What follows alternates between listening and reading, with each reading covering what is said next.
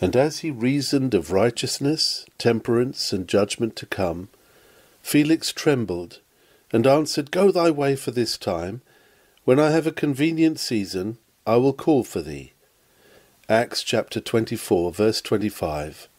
Paul's sermon before Felix, a sermon delivered on Lord's Day morning, January the 10th, 1858, by C.H. Spurgeon at the Music Hall, Royal Surrey Gardens. The power of the gospel appears in marvellous grandeur when we see its hold upon hearts devoted to it, when subjected to trouble, persecution, and sorrow. How mighty must that gospel be, which when it gained an entrance into the heart of Paul, could never be driven out of it. For it he suffered the loss of all things, and as for them he counted them but dung, that he might win Christ. To spread the truth he encountered hardships, shipwrecks, perils on the land and perils by sea. But none of these things moved him, neither did he count his life dear unto him, that he might win Christ and be found in him. Persecution followed persecution. Of the Jews was he beaten with rods. He was dragged from one tribunal to another. Scarce in any city did he find anything but bonds and imprisonment awaiting him. Attacked in his own country, he is accused at Jerusalem and arraigned at Caesarea. He is taken from one tribunal to another to be tried for his life. But mark how he always maintains the prominent passion of his soul. Put him where you may, he seems to be like John Bunyan, who says, If you let me out of prison today, I will preach the gospel again tomorrow by the grace of God. Nay, more than that, he preached it in prison. Before his judges he proclaimed it. Standing up before the Sanhedrin, he cries, As touching the resurrection of the dead, I am called in question. When brought to stand before Agrippa, he tells out his conversion, and so sweetly speaks of the grace of God, that the king himself cries, Almost thou persuadest me to be a Christian. And here in our text, when he stands before the Roman procurator, to be tried for life or death, instead of entering into a defence of himself, he reasons of righteousness, temperance, and judgment to come, until his judge trembles, and he that sits upon the throne takes the prisoner's place, while the prisoner judges him, in anticipation of that time when the saints shall judge the angels, as assessors with Christ Jesus. Why, once let a man believe the gospel, and determine to spread it, and it makes him a grand man. If he be a man destitute of power, intellect, and talent, it makes him grandly earnest in his arduous desire to serve Christ, in the little measure in which he can do it. But if he be a gifted man, it sets his whole soul on fire, brings out all his powers, develops everything that lies hidden, digs up every talent that had been buried in its napkin, and spreads out all the gold and silver of man's intellectual wealth, displaying it to all the honour of that Christ who has bought it all with his blood. We might stay a little while and dilate on this thought, and show you how, in all ages, this has been the truth, that the power of the gospel has been eminently proved in its influence over men's hearts, proving the truth of that utterance of Paul when he said that neither tribulation, nor distress, nor persecution, or famine, or nakedness, or peril, or sword, shall separate them from the love of God, which is in Christ Jesus their Lord. But instead of so doing, I invite you to contemplate the text more closely. We have before us a picture containing three characters, Felix and Drusilla sitting side by side upon the judgment seat, Paul the prisoner, brought in, bound in chains, to explain to Drusilla and Felix the doctrines of the Christian religion, in order that he might either be acquitted or condemned to die. You have a judge extremely willing to put the prisoner to death, because he desired to please the Jews. You have, on the other hand, a prisoner unabashed, who comes before the judge and without any debate begins to unfold the gospel, selecting a certain part of it described in our text as reasoning concerning righteousness, temperance, and judgment to come.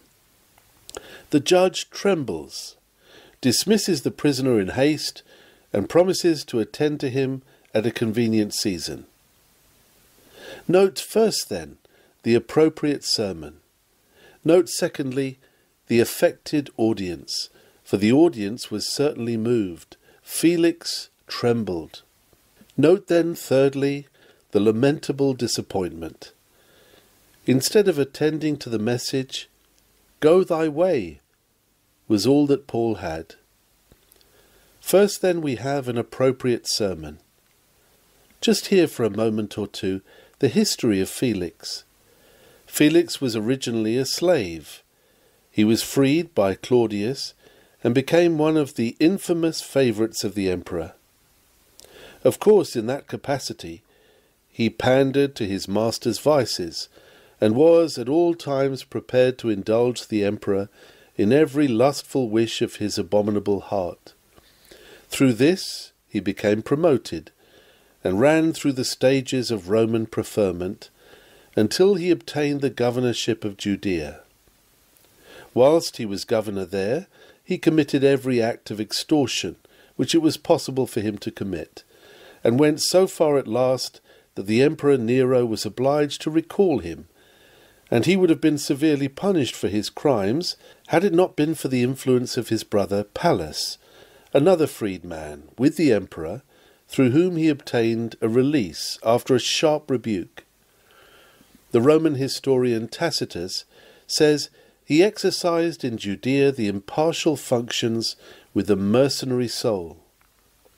You may easily see, then, how appropriate was the discourse when the Apostle Paul reasoned concerning righteousness. Felix had been an unjust extortioner, and the Apostle purposely selected righteousness to be a topic of his discourse. By the side of Felix sat Drusilla. In the verse preceding our text, she is called his wife. It is said she was a Jewess. This Drusilla was a daughter of Herod Agrippa the Great, a woman noted in that age for her superlative charms and for her unbridled voluptuousness. She had been once affianced to Antiochus, who upon the death of Herod refused to marry her. She was afterwards married to Azizus, the king of the Amasenes, who, although a heathen, was so fond of her that he submitted to the most rigorous rites of the Jewish religion in order to obtain her in marriage. His love was but ill requited, for in a little time she deserted him at the instigation of Felix, and was, at the time of Paul's address, living as the wife of the lascivious Felix. We may easily understand, then, why the Apostle Paul, fixing his stern eye on Drusilla, reasoned concerning temperance, and publicly rebuked both Felix and Drusilla for the shameless lust in which they were publicly living. And then you may imagine, since there was now a court sitting, and Felix himself was the judge, and Paul the prisoner, how strikingly appropriate was the last theme, judgment to come. I think, my brethren, it would not be very hard for us to imagine how well the Apostle handled this subject. I can conceive that Felix expected to have a grand disquisition upon some recondite themes of the gospel. Possibly he expected that the Apostle Paul would reason concerning the resurrection of the dead. He thought perhaps that predestination, election, and free will would be the topics of the Apostle's discourse. Surely, thought he will tell me those deep and hidden matters in which the gospel of Jesus differs from Judaism. Not so. In another place, on Mars Hill, the Apostle would speak of resurrection. In another place he could speak of election, and declare that God was the potter, and man was but the clay. This was not the place for that, and this was not the time for such subjects. This was the time for preaching the plain precepts of the gospel, and for dealing sternly with a wicked man who sat in eminent power. Conceive then the pointed manner of his opening discourse, how he would address Felix concerning righteousness. I can imagine how he would bring before the mind of Felix the widow who had been defrauded of inheritance, the fatherless children who, cast from affluence, were led to beg their bread. I can suppose how he brought before the mind of that base man the many bribes that he had taken when he sat upon his judgment seat. He would recall to him the false decisions that he had given. He would remind him how the Jews as a nation had been oppressed, how by taxation they had been ground to the earth. He would bring before him one scene after another where avarice had overridden equity, boldly and sternly depicting the exact character of the man, and then, at the end, declaring that such men could have no inheritance in the kingdom of God, bidding him repent of this his wickedness, that his sins might be forgiven him. Then gently and delicately, turning to the other subject, I imagine how he would fix his eyes upon Drusilla, and remind her that she had lost everything for which a woman ought to live, and solemnly bring the most powerful motives to bear upon her lascivious heart, and then turning to Felix, would remind him that adulterers, fornicators, and unclean persons have no inheritance in the kingdom of God, reminding him how the vices of a ruler would tend to pollute a nation, and how the iniquities of the nation of the Jews must in a great measure be laid to his charge. I can conceive how for a moment Felix would bite his lips. Paul gave him no time for anger and passion, for in a moment, in a fury of impassioned eloquence, he introduced the judgment to come. He made Felix think he saw the great white throne, the books opened, and himself arraigned before his judge. He made him hear the voices of the trumpet, the "Come ye blessed," the "Depart ye cursed." He petrified him, nailed him to his seat, opened his ears and made them listen, while with stern and impassioned earnestness, though his hands were bound with chains, he used the liberty of the gospel in upbraiding him. Well do I conceive that then Felix began to tremble.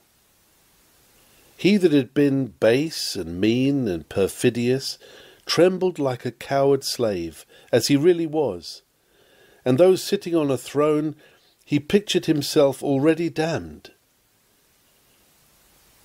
What he next would have done, we cannot tell, if the devil had not then suggested to him that it was time to rise, for in hot haste he and Drusilla left the throne. "Go thy way for this time. When I have a convenient season, I will call for thee." Hear me then, brethren. What the Apostle Paul did, every minister ought to do.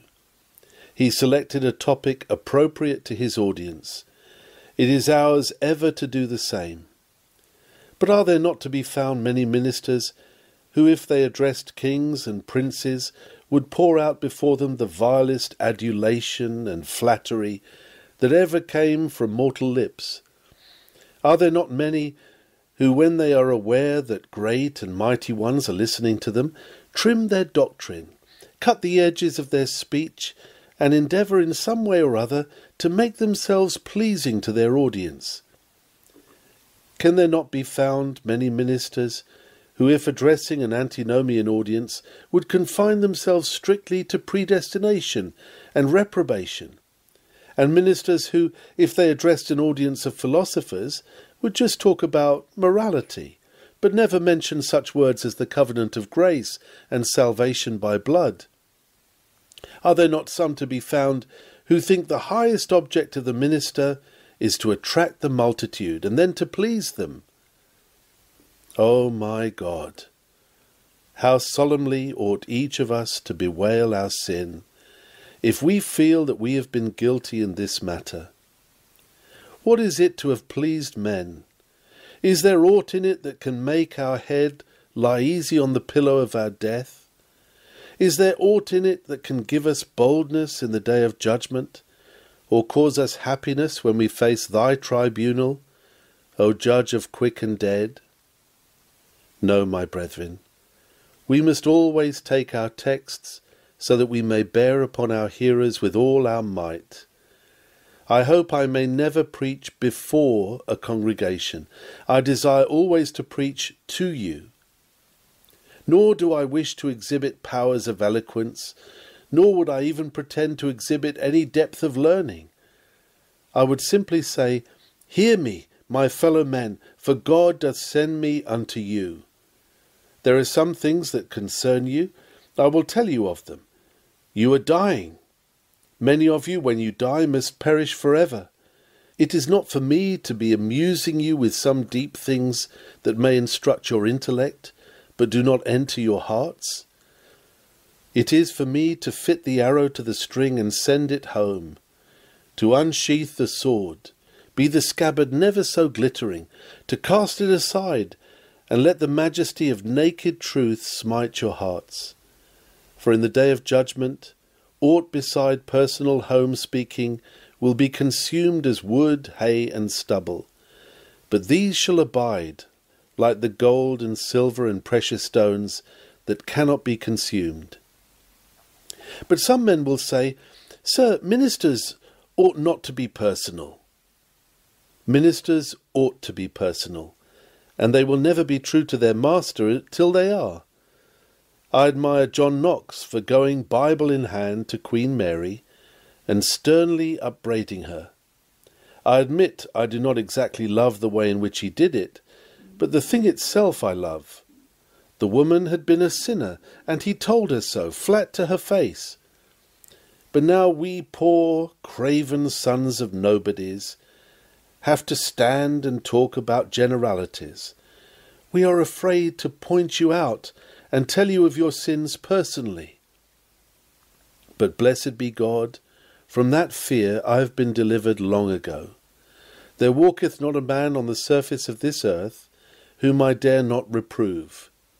There are none of you, however connected with me by ties of profession or in any other respect, that I would blush to speak personally to, as to the things of the kingdom of God. And it is only by being bold, courageous, and sending home the truth that we shall at last be free from the blood of our hearers. May God grant us the power of Paul, that we may reason on appropriate subjects, and not select generalities when we ought to be pushing home truths to the consciences of our hearers. After all, the Apostle Paul needs no eulogy. The best eulogy that could be passed on the Apostle was the fact that Felix trembled. And that brings us to the second part of our subject. Felix trembled. Yes, the poor prisoner, having naught wherewith to assist him in the delivery of the truth, but having everything to his disadvantage, the chain, the prison dress, the character of one that had stirred up sedition in a nation, this poor prisoner, with believing hand, laid hold on the sword of truth, and with this he did divide in sunder the joints and marrow. He did beard the lion in his den. Even now I see him look the governor sternly in the face, attack him in his heart, drive him from his excuses, push the word home at the point of the bayonet of truth, drive him from every refuge of lies, and make him tremble. O marvellous power of a preached gospel! O mighty truth that God is with the ministry, when the kings of the earth that take counsel together are yet dismayed by it. Who is he that doth not see here something more than human eloquence, when a prisoner becomes the judge, and the prince upon the throne becomes the criminal? Felix trembled. Have I not some here who have experienced the same feelings as Felix? Some plain-spoken minister has told you something that was rather too plain for you. At first you were angry. On second thoughts, and as the man moved on in his discourse, You became chagrined that you had given him the opportunity of thus exposing you as you imagined. A better thought struck you, and you saw at once that the man could have no intention personally to insult you, and then your feelings changed. Thunderbolt after thunderbolt fell from his lips. He seemed a very Jupiter Tonans, sitting upon his throne, casting lightnings from his lips. You began to tremble. Verily, here is a man that has told me all things that ever I did. Is not this man sent from Christ? Ah, and thus you have borne your witness to the truth of the gospel. Though you have not felt its power to your salvation, yet you have been an unwilling witness that the gospel has been true. For you have felt its power when it has made your knees knock together and your eyes run down with tears. But what is it that makes men tremble under the sound of the gospel? Some say it is their conscience. Yes, and doubtless it is in some sense. The poet said, "Conscience makes cowards of us all." And certainly when the minister's exposition is faithful and pertinent to our own case, conscience, if it be not thoroughly seared and dead, will make the blush mantle on our cheeks. But I take it that conscience of itself is so thoroughly corrupt, together with all the other powers of manhood, that it would never even make a man go so far as trembling, if there were not something at work upon the conscience, besides its being left to its own natural force. My brethren, I believe that what some people call natural conviction is, after all, the work of the Spirit. Some very profound divines are so fond of the doctrine that the Holy Spirit always works efficaciously, that they think that the Spirit never can work a transitory emotion in a man's soul. They impute such things to conscience, and if they see a man like Felix trembling, they say 'tis all natural conscience.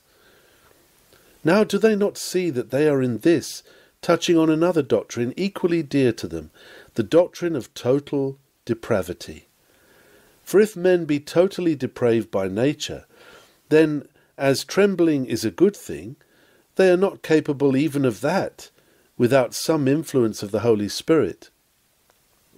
The fact is, my hearer, the Holy Spirit works in two ways. In some men's hearts he works with restraining grace only, and the restraining grace, though it will not save them, is enough to keep them from breaking out into the open and corrupt vices in which some men indulge, who are totally left by the restraints of the Spirit. Now there was in Felix some little portion of this restraining grace. And when the apostle laid the gospel open to him, this restraining grace quickened the conscience and compelled Felix to tremble. Mark you, this grace man may resist and does resist. For albeit that the Holy Spirit is omnipotent and never can be resisted when he works omnipotently, yet as a strong man may sometimes not put out all his strength, but work with his finger, for instance, so that he may permit even a gnat or an ant to overcome him, even so the Holy Spirit sometimes works but temporarily, and but for good and excellent purposes, which he always accomplishes, but he allows men to quench and resist his influences, so that salvation is not so much as approached thereby. God the Holy Spirit may work in men some good desires and feelings, and yet have no design of saving them. But mark, none of these feelings are things that accompany sure salvation, for if so, they would be continued. But he does not work omnipotently to save, except in the persons of his own elect, whom he assuredly bringeth to himself. I believe then that the trembling of Felix is to be accounted for by the restraining grace of the Spirit, quickening his conscience and making him tremble. But what shall be said of some of you who never tremble? Thou hast come hither this morning with thy brazen face, and with thine impudent and arrogant heart. Thou hast been mouthing high heaven with thy blasphemies, and now thou standest all unmoved and unabashed in the house of God.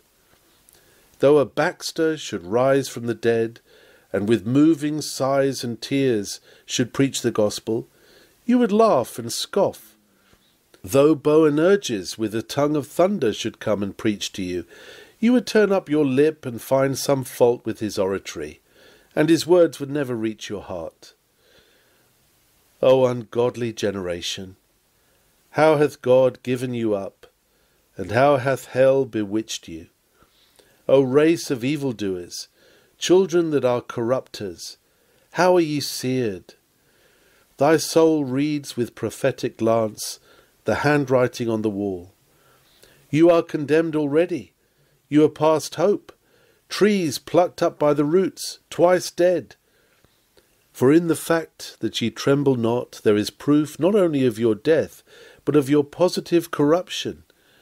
Ye shall die as ye are, without hope, without trust or refuge. For he that hath lost feeling hath lost hope.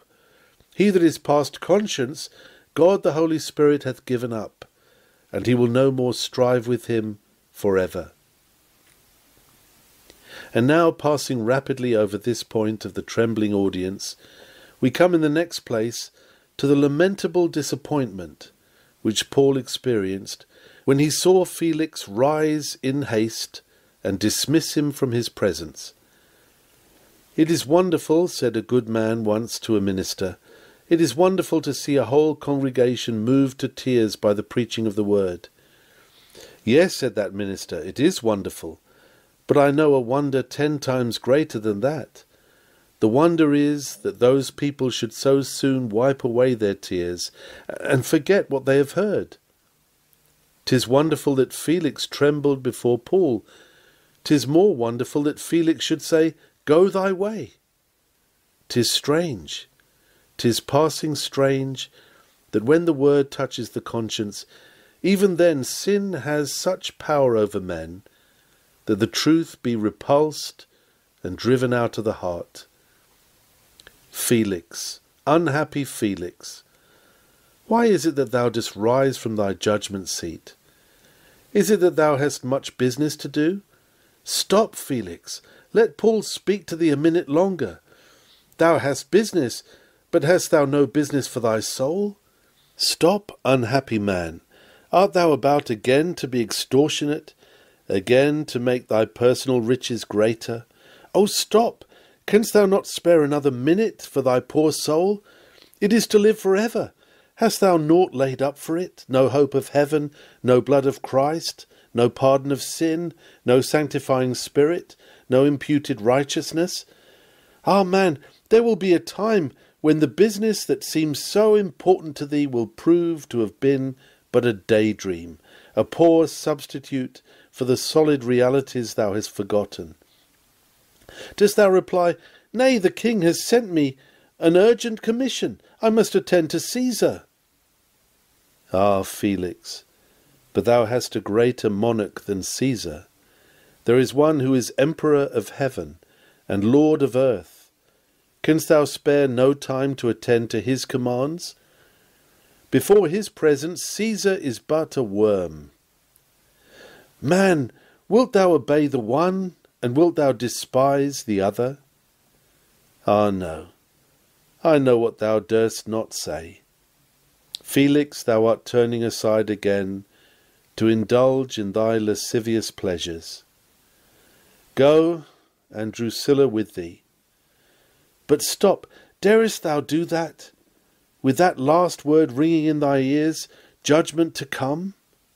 What, wilt thou repeat that wanton dalliance that hath damned thee already?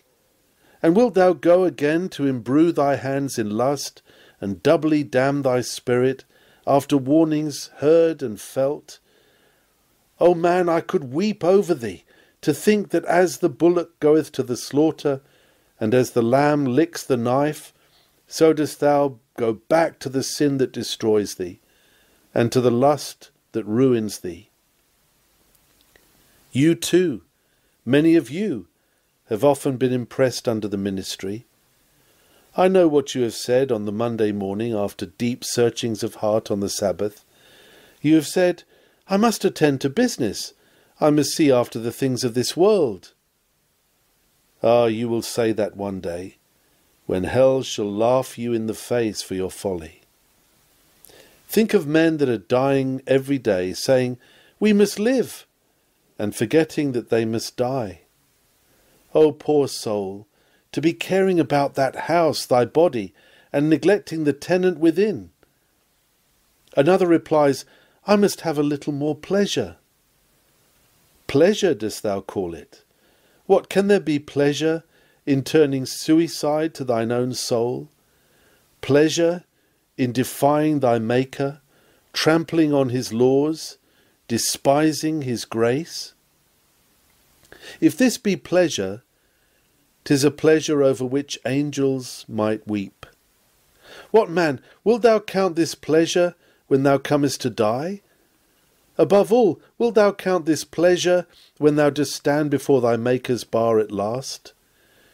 It is a strange delusion that causes thee to believe a lie. There is no pleasure in that which brings wrath upon thy soul, even to the uttermost. But the usual reply is, "There is time enough yet." The young man says, "Let me alone till I grow old." And you old men, what do you say? I can suppose that the youth looks forward to life and expects to find a future time more convenient, but there are some of you o'er whose heads 70 winters have blown. When do you hope to find a convenient season? You are within a few days' march of the tomb. If you do but open your poor dull eyes, you may see death but a slight distance in advance. The young may die, the old must. To sleep in youth is to sleep in a siege. To sleep in old age is to slumber during the attack. What man, wilt thou that art so near thy Maker's bar still put him off with the "go thy way"?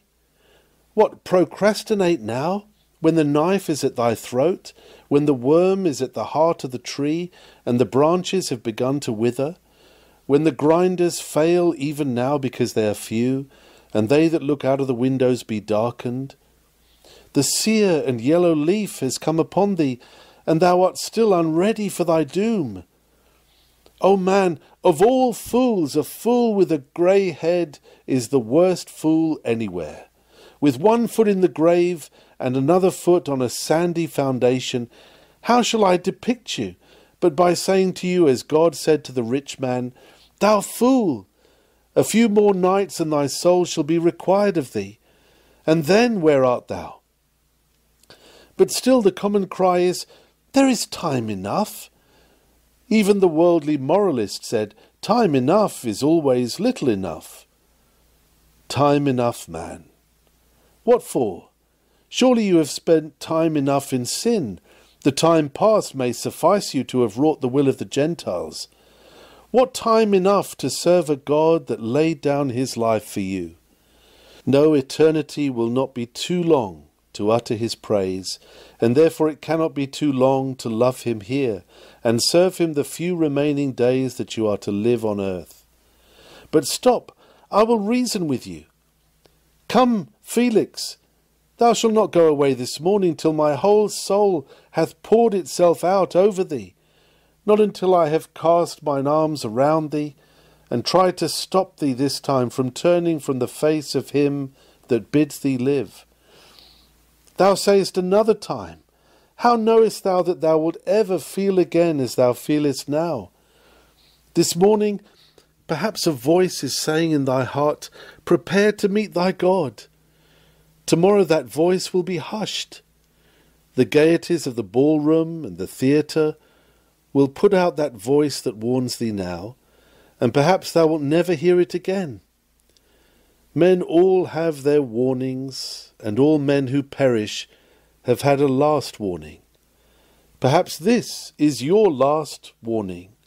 You are told today that except ye repent, ye must perish. Except ye put your trust in Christ, ye must be cast away forever. Perhaps no honest lip will again warn you. Perhaps no tearful eye will ever look on you affectionately again. God today is pulling the reins tight to check you from your lust.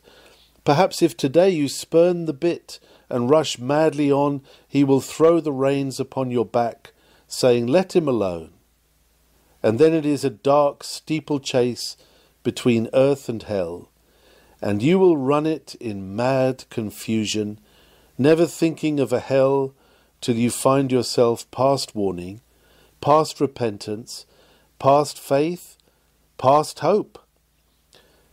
But again, how knowest thou if thou shouldst ever have these feelings again? God will accept thee then. Today, he says, today, if ye will hear his voice, harden not your hearts. This hour his love weepeth over you, and his compassion yearns for you. Today he says, "Come, let us reason together. Though your sins be as scarlet, they shall be as wool, and though they be red like crimson, they shall be whiter than snow." Do you today turn a deaf ear to him? Do you today forego his invitation and despise his warning? Take heed, you may one day need what now you despise, and you may then cry to him, but he will not hear you. You may then pray to him, but he will shut out your prayer, and his only answer will be, "I called. Remember the Surrey Music Hall that morning. I called and you refused. You stood against that pillar under the gallery. I called and you refused. I stretched out my hands as if I would bring you to my bosom, and no man regarded me. You were there in the gallery. You listened, but it was as though you heard not. Therefore," and oh, the dreadful conclusion, "I also will laugh at your calamity. I will mock when your fear cometh." Stay. Those are not my words, they are God's words. Turn ye to the book of Proverbs, and find them there.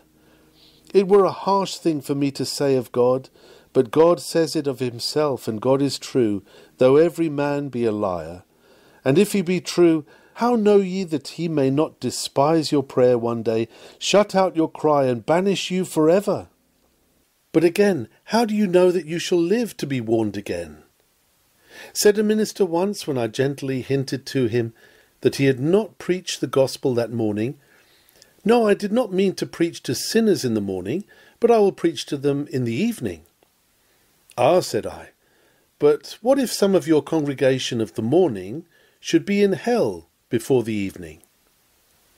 So may I say to you, you have promised to go to a friend's house today. You think you cannot break that promise. You wish you could. You wish you could go home and fall on your knees and pray. But no, you cannot, because your promise binds you. You will have a convenient season one of these days. And so God Almighty is to wait man's convenience. How do you know you will live till that convenience comes?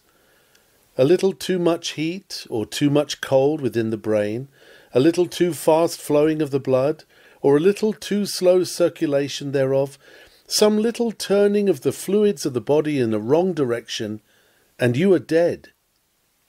Dangers stand thick through all the ground to bear you to the tomb, and fierce diseases wait around to hurry mortals home. Oh, why will you then dare to procrastinate and say, "Time enough yet"? Will your soul ever be saved by your saying, "Time enough yet"? Archbishop Tillotson well says, "A man might say, 'I resolve to eat,' but the resolve to eat would never feed his body. A man might say, 'I am resolved to drink,' but the resolve to drink would never slake his thirst. And you may say, 'I am resolved by and by to seek God,' but your resolve will not save you. It is not the forgetful hearer, but the doer of the word that shall be blessed therein. Oh, that ye might now say, 'Today, my God, today I confess my sin. Today I ask thee to manifest thy grace. Today receive my guilty soul, and show me a Saviour's blood. Today I renounce my follies, my vices, and my sins, constrained by sovereign grace. Today I cast away my good works as my ground of trust. Today I cry, nothing in my hands I bring, simply to thy cross I cling. O happy minister, who shall have such an audience. Happier than Paul, if he should know that his congregation had said this: Come, O Holy Spirit, and draw unwilling hearts, and make them bow before the sceptre of sovereign grace. Preaching, you see, takes away my voice. Ah, it is not that. It is not the preaching, but the sighing over your souls that is the hard work. I could preach forever. I could stand here day and night to tell my Master's love and warn poor souls, but 'tis the afterthought that will follow me when I descend these pulpit steps, that many of you, my hearers, will neglect this warning. You will go, you will walk into the street, you will joke, you will laugh. My Master says, Son of man, hast thou heard what the children of Israel say concerning thee? Behold, thou art as one that playeth a tune upon an instrument. They make merry with thee, and they go their ways. Yes, but that were little. To be laughed at is no great hardship to me. I can delight in scoffs and jeers, caricatures, lampoons and slanders are my glory. Of these things I boast, yea, in these things I will rejoice. But that you should turn from your own mercy, this is my sorrow. Spit on me, but oh, repent. Laugh at me, but oh, believe in my Master. Make my body as the dirt of the streets, if ye will but damn not your own souls. Oh, do not despise your own mercies. Put not away from you the gospel of Christ. There are many other ways of playing fool beside that. Carry coals in your bosom. Knock your head against a wall. But do not damn your souls for the mere sake of being a fool, for fools to laugh at. Oh, be in earnest upon an earnest subject. If there be no hereafter, live as you like. If there be no heaven, if there be no hell, laugh at me.